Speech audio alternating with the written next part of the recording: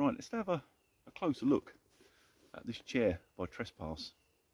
Now, I've always used the cheap lightweight ones and they're fine for what they are, but I do an awful lot of camping, and normally about 18 months they do me. And then where the seat mesh hooks onto the frame, that normally gives way at that point. It's not like I'm that heavy. So yeah, they're okay for occasional use, but long term, not brilliant. So I've decided to sort of step it up to the next level, and I've purchased this. Now, it cost me £25. The lightweight chairs, when you search, they're anyway 18 to 25, so price is good. Normal retail is about £30, but you can get them on discount. Say 25 free postage, couldn't really turn it down. The only real downside of this is it is a little larger, pack size, but there again, it's a larger chair. It is a little heavier, but if it's going to last and it's more comfortable, I think that's a trade-off that's worth paying. Let me open him up, put him up, and we'll go through some of the bits that I really like about it. Well, it goes together the same as any other lightweight chair. So you've just got your seat fabric and your frame with the bungee through it, so it all just clips together. The only real difference is because it's a higher back. On the normal lightweight ones, I'm sure you're aware, the back support poles are normally 2 section. Well, this one's 3. Does that make a difference? In height, yes. A little bit in weight, but it's worth it. And there we go. Now, the first thing you notice when you sit in it, the seat height is higher. Not dramatically, but enough to make a difference. You really notice it when you sit down. As I say, the old style lightweight ones, I was fine, but they were a little bit low. I've got relatively long legs, and because I was sitting so low, in the evenings, round the fire, if I was there for any length of time, it made my knees ache because I was just that bit too low, really. This is a much better sitting position.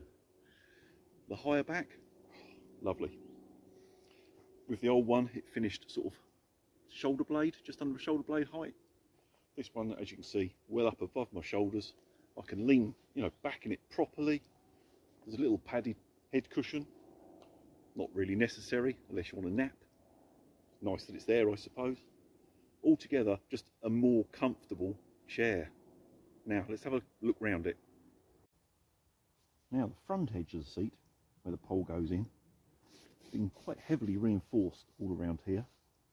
The pocket, well, it's still that same sort of feeling fabric as the cheap ones, but it's a bit thicker, and the pocket, certainly compared to my old one, is deeper, so more of the pole is going in.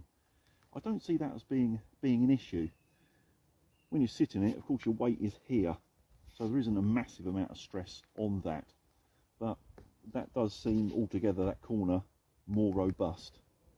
Now, where mine 2 previous ones have both failed has been the back supports, and that is completely different. Let me show you. Right, rather than just having that little plastic corner to go into about that length, it's actually got some webbing stitched all the way down here, stitched very well too. It's one continual sleeve, and the pole enters right at the bottom here, so there's a good 18 centimeters probably, that sort of length of where that pole is into. So much extra support and strength, and when you're leaning back in it, you don't feel the poles. They're nicely positioned. And I say, this was the failure point always on my old ones. This is going to be so much stronger. Who knows how long this will last, but I would have thought way longer than the old design. This is altogether just a better thought out chair. So in conclusion, for me, the weight and the pack size is no big deal. It's not a massive amount different. I'll put the link to it in the description so you can check all the spec out.